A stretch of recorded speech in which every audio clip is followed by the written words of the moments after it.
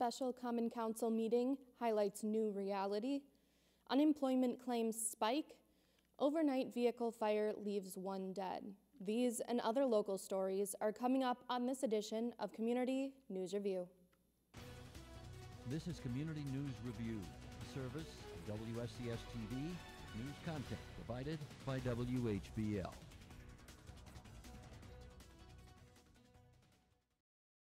I'm Maddie Pfister, and this is Community News Review for Tuesday, March 31st, 2020. A special Sheboygan Common Council meeting on Monday highlighted the responses being taken by city and county agencies to the coronavirus pandemic.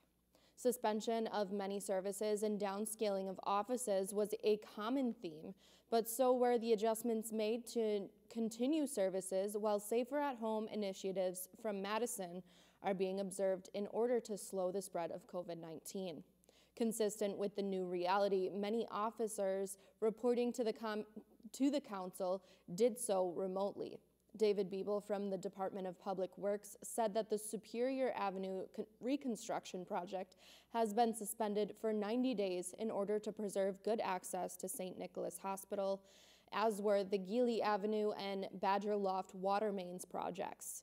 Biebel outlined a new program explaining that many of the sanitary wipes being used to clean surfaces are ending up down the toilet.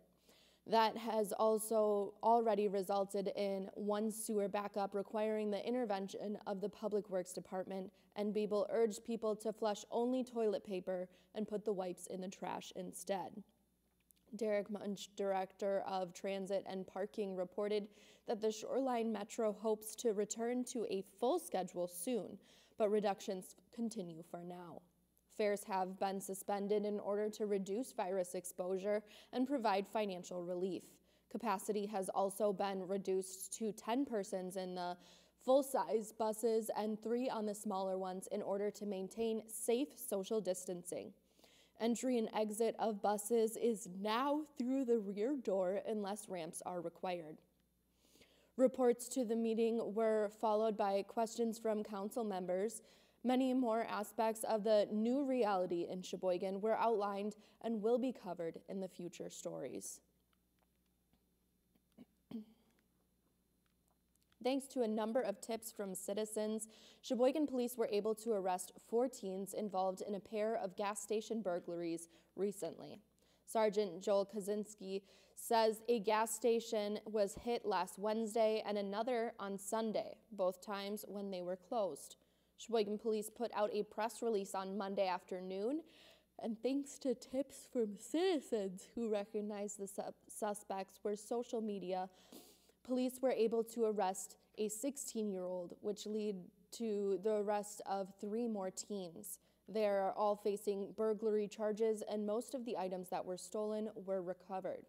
The first burglary happened on Wednesday, and the second occurred on Sunday. Both times, the suspect entered the businesses through a door that wasn't properly locked. Police believe that the target of the burglaries was cigarettes and vaping equipment.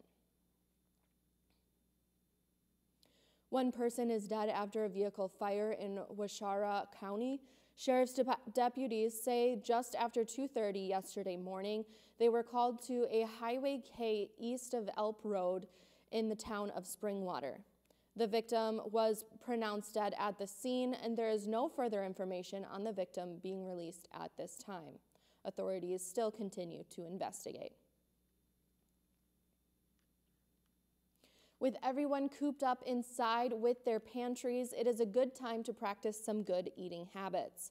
Professor Beth Olson from the UW-Madison says the time to find out what you can make is a good way to spend some time while waiting out the outbreak. Kind of nice sometimes to take a look at what is in your cupboard, Google those ingredients, and pull up a new recipe and spend a little time preparing and cooking and sitting down and enjoying your meals. Olson reminds people to get a good variety of food when they can, but do not stress out too much about sticking to diets. Having something that we can perhaps control, can work on, can spend some time on, can enjoy is really important right now. And one of those things might be cooking, either for yourselves or maybe with your kids. Governor Tony Evers says the state's unemployment insurance call center has been booming with new claims. Last week, there were 115,000 new claims filed, and the call center received 1.5 million calls, more than 6,000% over an average week's call volume. The call center has already increased phone capacity to allow 690 simultaneous calls and expanded staff capacity up to 92. Evers said DWD needs 80 additional staff, and he also wants the legislature to eliminate the 1-week waiting period to receive benefits. And finally, a new analysis predicts that Wisconsin could make it through the COVID-19 coronavirus pandemic without facing a shortage in hospital beds. But it is a projection that can change as new data becomes available. It also relies on social distancing ordered by Governor Tony Evers being maintained and adhered to. The University of Washington's Institute for Health Metrics and Evaluation projection for every state showed as of Sunday that Wisconsin's peak resource use will come in 53 days on May 22nd. By Monday, the data had already changed, indicating that the state would peak in 26 days on April 26. That projection indicates social distancing measures could work as intended, flattening the curve of new COVID-19 infections if Wisconsin residents continue to stay in place and stay at home. The University of Washington projection has the U.S. reaching peak resources use in just 15 days on April 15th, with a shortage of more than 61,000 hospital beds, and New York State is expected to be hit harder, peaking in 9 days. And that is our report for today. Join me again next time for more local news and information on Community News Review. Stay safe and be well.